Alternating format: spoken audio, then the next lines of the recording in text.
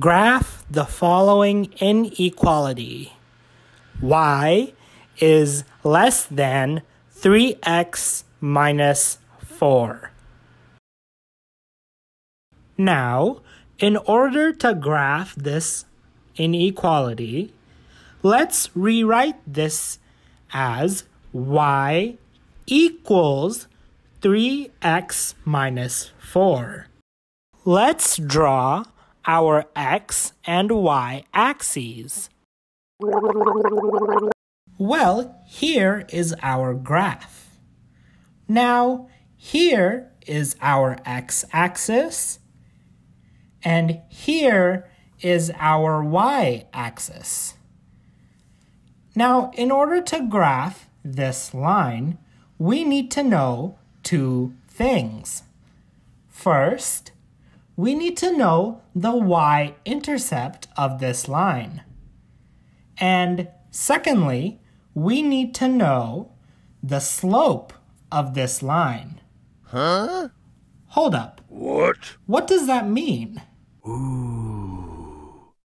So, let's compare this equation to the standard equation of a line. Y equals 3x minus 4. Y equals mx plus b. M is the slope of the line, and b is the y-intercept of the line.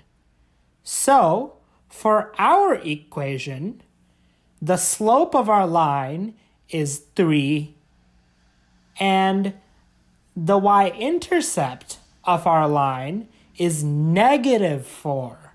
Remember, that is very important. So now, let's graph our line. The y-intercept of our equation is negative 4. So, let's plot that on our graph. Here is our y-intercept at 0, negative 4. Now, we know that the slope of our line is 3. And we also know that slope is equal to rise over run. So, we can rewrite this as 3 over 1, which is the slope. So, let's rise 3 units and run 1 unit.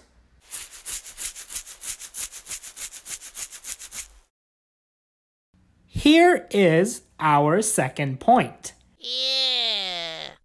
At 1, negative 1.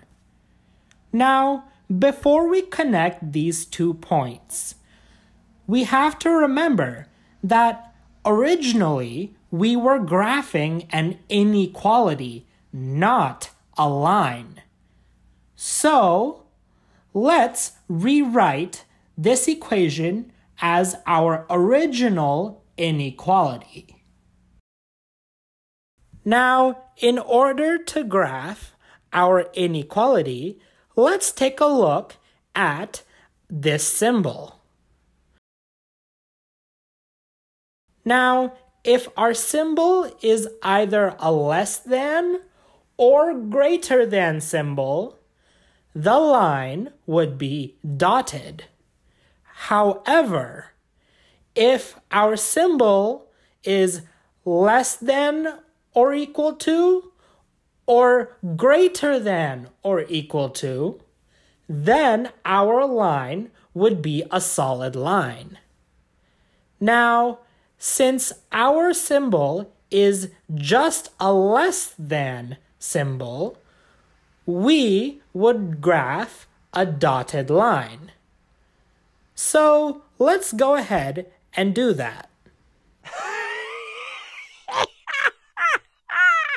So here is our dotted line. But wait, why did we draw a dotted line?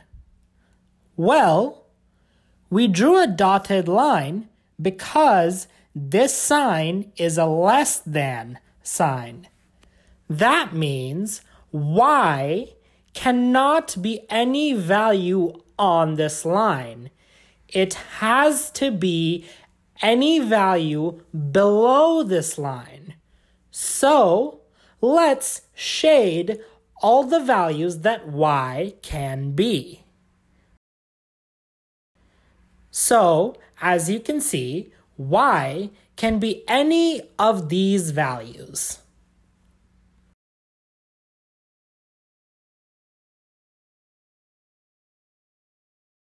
Graph the following inequality. Y is greater than or equal to 2x. Here is our x and y axes. Now, before we graph this inequality, let's compare this to the standard equation for a line so we can figure out what the slope and the y-intercept for this inequality are. So, as we can see, m, which refers to the slope, is equal to 2. So the slope of our line is 2. But what about the y-intercept? Now, b refers to the y-intercept.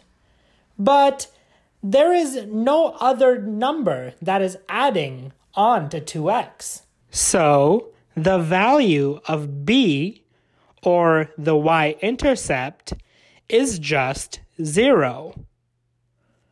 Let's plot our y-intercept on our graph. Here is our y-intercept at 0, 0. Now, we know that the slope of a line is equal to the rise over run. So, in this case, we can rewrite this as 2 over 1, where we have to rise 2 units and run 1 unit. Here is our second point. Now, all we need to do is connect these 2 points. But wait a minute. Oh no! What? Huh? What should the line look like?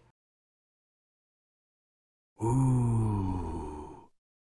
Well, remember our rule that if the sign is a less than or equal to or a greater than or equal to sign, then the line would be solid, since in that case, y can be any value on the line. So, for our inequality, we would draw a solid line. Let's go ahead and do that. Within this inequality, our symbol is greater than or equal to, which means that the value of y can either be greater than 2x or equal to 2x. So, on this line, y can be any value either on this line or above this line. So, let's shade all the possible values for y.